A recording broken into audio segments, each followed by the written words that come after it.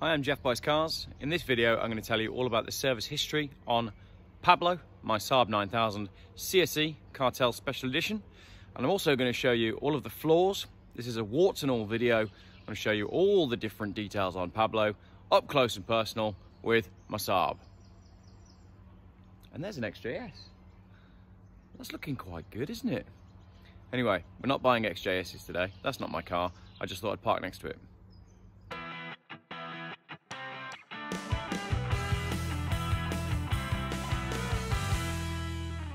Right then, this is Pablo, my Saab 9000 that I bought off of Facebook Marketplace from a guy called Rich. I didn't really check any of the paperwork when I bought the car. I just sort of took it on Rich's word that it was a decent one. I'm going to get a bit comfortable actually. Take my shoes off. I sort of took it on Rich's word that it was a good car, so I'm going to talk you through it. I've done the outside video, which you'll see in a minute, warts and all. Now, a little bit of a story on this car. I've got all the books and manuals. There's loads of stuff in there. That's all the original service history, all the original book packs. We've also got stacks of paperwork, which is all here. V5s, all sorts. V5s, MOT certificates, and stacks of paperwork going all the way back. Now, what I do when I buy a car is I like to make a spreadsheet. So I'll put a spreadsheet together, and on my spreadsheet, I will detail everything. Tell you what I didn't do with this one, though. I didn't actually calculate the total values of what was spent on it. Anyway, right. This is a 1996 car with 197,577 miles on the clock. Interestingly, it's a 4-owner car, and all of that is traceable. So, this car has been on Facebook. Obviously, you've seen the details for the Geoff Buys Cars video and the giveaway. And a guy commented this morning saying, "That's my old car." So I got some information from him, and he sent me a really nice message detailing some of the history on the car. He said he owned it from 2013 until 2018 when Rich bought it off him and I had it off Rich. He said, I sold it to Richard. It was rotten when I bought it for 300 quid. So he paid 300 quid for this car. The bloke had it from nearly new. Now that's interesting because that is all tracked back through the paperwork as well. I'll get onto that in a minute. The first owner of this car had it from 96 to 2002. Then a chap called Ian, I think from 2002 until, I'm not sure. And then a chap called Simon. Simon had it until 2013, and it was Simon that sold it to Darren and then Rich. Ian, Simon, Darren, Rich. And the first owner, so that makes sense. 4 previous keepers, 1 current keeper, Rich. I'm effectively number 6, aren't I? And you'll be number 7. So, first owner, Ian, Simon, Darren, Rich. Right. So Darren says that Simon was a friend of his, and he says, I put new wings on. The rear end was completely rotten. I spent £800 having it all welded. Excellent welding too. I took the interior out, and my father-in-law refurbished it all. I bought 2 spare donor cars to help me in the restoration, and it basically had new everything. So this is 2013. I then had it resprayed in 2017. Not the best of jobs, if I'm honest, and I'll come on to that in a minute. Then I had a twin stainless exhaust custom stainless exhaust made. The reason I sold it was I never used it. I serviced it 3 times a year, regardless of whether it was used. It would comfortably do 150 miles an hour and 0 to 60 in around 6 seconds. It surprised many Focus STs, etc. Yes, I can verify that it is that fast. I haven't done 150 miles an hour in it. I'm not going to go into that anyway. So, there we go. So, I had it off Rich, who had it 2 years. Rich had it off Darren, who basically restored it. Darren had it off Simon, and Simon had it off Ian. Now, Ian did a lot of spending with this car. So there's the service history for the car. That's pretty much everything. So I've detailed there, and if you want a PDF of this, I can send it to you. You've got the service history here. Here's the notes on maintenance and spend. That's the note from the buyer, and that's the owner's history. So that's my spreadsheet on this car. It was last serviced in July of last year. Oil filter, CV, boot, anti-roll bar. Last thing it had in December, it had a throttle body and a boot seal.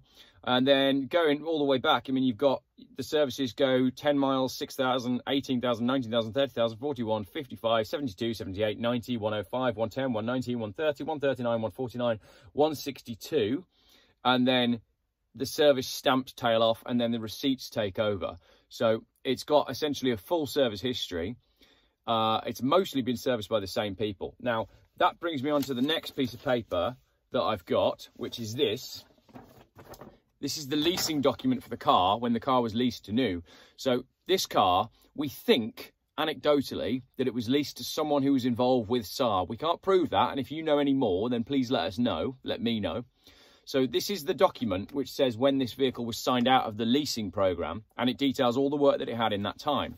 So the first service at 6,000 miles was January 1997. And then you've got various services and adjustments and a few bits and bobs that goes all the way up to 2001. And it says vehicle returned 151001. So the first owner, I think, did 151,000 miles in this car up to 2001. No, that can't be right. So that can't be a mileage number. Can it? No, I'm talking crap. Sorry, I'm talking total crap. 104,847 when it was passed from the first owner. So the first owner, if he was indeed involved with Saab, fair play to him, because he did 104,000 miles across 4 and a bit years.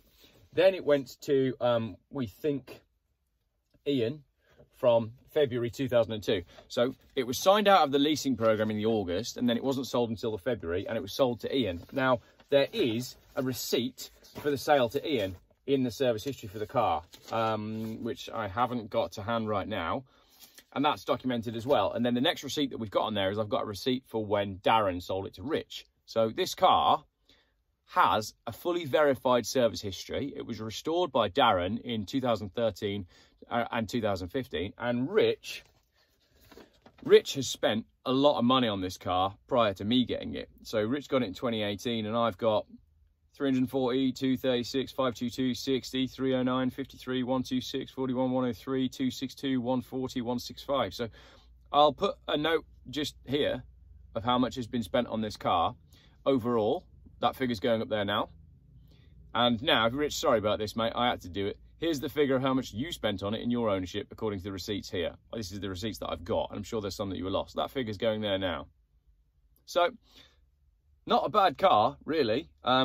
That's impressive. That is, you know, as someone that enjoys going through car service histories, that's quite a find. That's quite impressive. It's you know, that's about as good as they come. You know, yes, the service book wasn't stamped since 2008.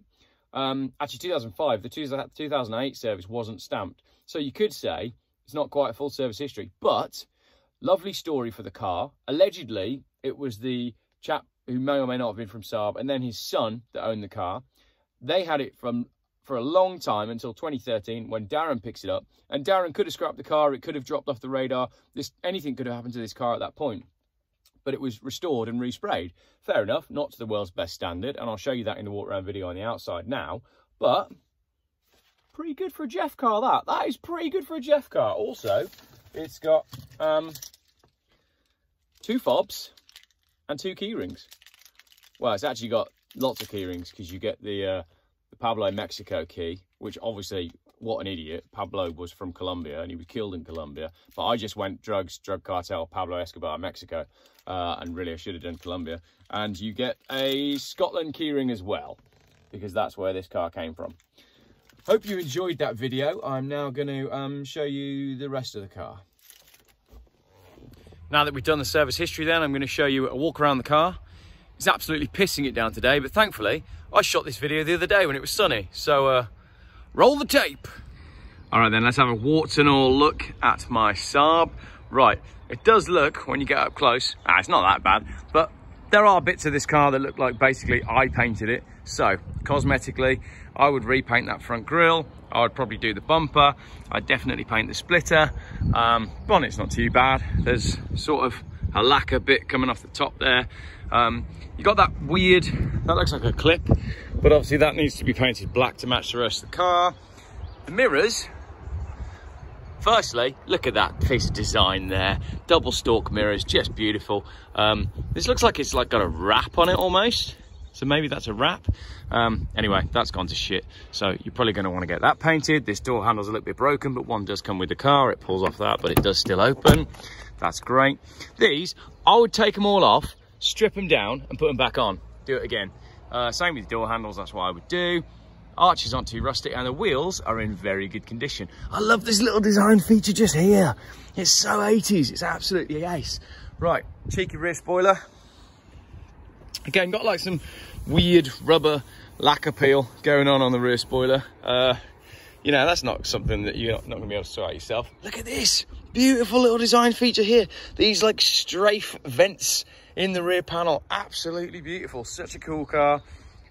Smoked lens that runs all the way the back of the car. This plastic panel here is just absolutely gorgeous. Just makes the car look like kit from Knight Rider. 2 exhaust pipes, stainless, so you won't have to replace your exhaust anytime soon. What we've got around here, more refurbished alloy wheels in very good condition. This side's not too bad at all, really. Door handles are all good. As I say, they've been painted over by someone in the past. So that's what I would do. I would just strip everything back, get these off, strip it all back and go over it. Smoked indicator lenses. I'm not sure they work for me, but they do kind of suit the car. And that's basically it on the outside of the car. Mirror's the same on this side. That's a damn good looking car though, isn't it? Look at that. You just don't see cars that look like this anymore. Yeah, fair enough. All right, the paint's not perfect, but look at the shape of it. It's absolutely gorgeous. They don't make cars like that anymore. It's so very cool. You could park this at a car show alongside anything, and that's going to look absolutely wicked. Right, let's have a look at the inside where it gets even better. So I've just had this valeted since our trip. Here we go. Electric seats with memory. Now, Rich did say to me when I bought the car that the seats have been treated, but interestingly, there's like red paint on the seat, but it's blood, isn't it? Because it's Pablo's car. So, you know, someone was killed in this car by Pablo Escobar, and that's what was left. Probably not. Right. Wooden steering wheel. I cannot get enough of that wooden steering wheel. I really can't. It's just so cool. Such a comfortable car to drive. Like, I can't tell you enough how much I've enjoyed driving this car. And you can see, look, 197,000 miles. I reset that when we collected this car. So I've done 551 miles in this car in 2 days. So you want to talk to me about high mileage cars? Don't worry about it. I did 550 miles in this car, driving barefoot on all sorts of roads, and it caused us no problems. The temperature gauge did not move. The fuel gauge was very well behaved. What a comfortable car. So in the back here, let's go around the other side.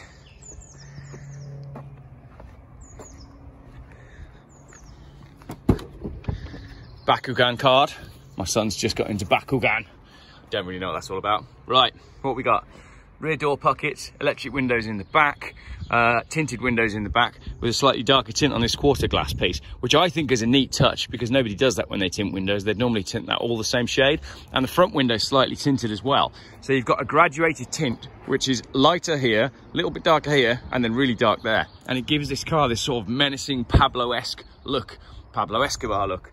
Right, these seats, Elmo leather, exclusively made for Saab. These are some of the nicest, most comfortable seats I've ever sat in. As I said, I just drove all the way back from Scotland in this car and didn't complain once. The kids didn't complain. Mrs. Geoff didn't complain. Beautiful in the back. Got a couple of little drinks holders there. Does that look like a comfortable car or what? I think it does. Right, let's have a look in the front. This door handle. Oh, have I just broke that? No, I haven't. Right, the trick here, you've got to hold that bit in and pull, because it's broken a little bit. Right, electric seats, which don't work on the passenger side, but don't tell anyone. And Mrs. Geoff didn't actually complain that her seat wasn't moving. So, here we go. A nice, proper handbrake that works in the traditional way that a handbrake should work. None of this electronic handbrake shite that they put on modern cars, which is completely unnecessary. Smoker's pack in the back for if you want to have a little ciggy, but no smoking in my car, please. And then here we go. That beautiful dashboard. I'll show you the layout in this in a minute. Things I would change in here. Get rid of that flipping awful 90s, early 2000s Sony head unit. It's just terrible, and does one of those demo things where it like shows you a movie as you're driving along, like early Fast and Furious. Nah, it's just gotta go. Right, the Saab panel with automatic climate control. Very elegant. I'll get this switched on in a minute and show you all. I've got a clock, I've got my info display, I've got some heated seats.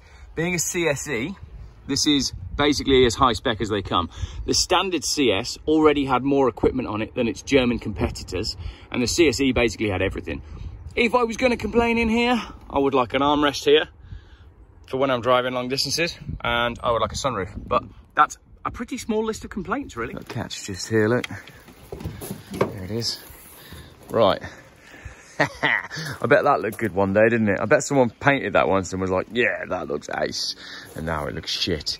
But the yellow's interesting, isn't it? So you've no idea how much coolant you got. Thankfully it doesn't use any. Some yellow hoses, some yellow pipes and stuff. You know, whatever. Great big dirty air filter down there, making all the noise, sucking in all the air. I haven't really cleaned it in the engine bay. You can do that. But yeah, there's my engine. Right, I'll show you the other side, the boot. Clicky, clicky. There you go. I don't know what's in here, actually. Oh, look at that. All of Mrs. Geoff's stuff, because she looks after old people. And a parcel shelf. That's a pretty big boot, isn't it? Oh, you got a caliper there as well. Yeah, there you go. It's got a big boot. Right, I'm going back inside now because it's pissing down again. Lock.